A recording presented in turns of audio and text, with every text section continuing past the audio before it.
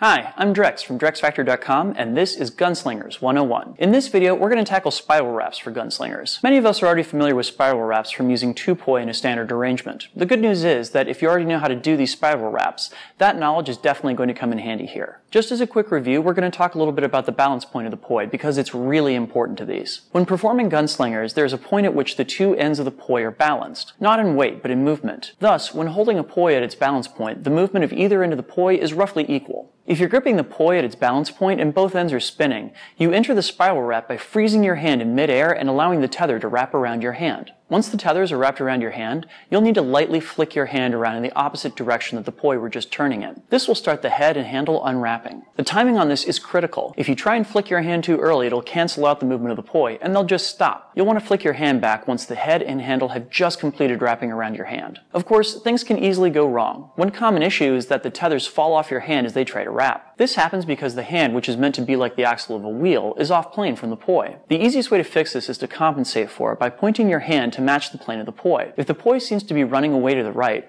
point your hand to the left. I know it seems counterintuitive, but it will work. After a little while, you'll find that your planes even out, and compensating in this fashion will become less and less necessary. Once you've got the spiral wrap down, you can begin doing simple combos. Try entering a gunslinger using the slide method from the last video, performing a spiral wrap, and as the poi unwraps, allow the head to pull the tether back through your hand to a normal poi grip. It's a simple combo, but it looks really cool. Did you get anything out of this video? Let me know down in the comments, and leave me your suggestions for tricks that I can tackle in future tutorial series. In the next video, we're going to tackle basic gunslinger weaves. Thanks so much for watching, and enjoy the flow.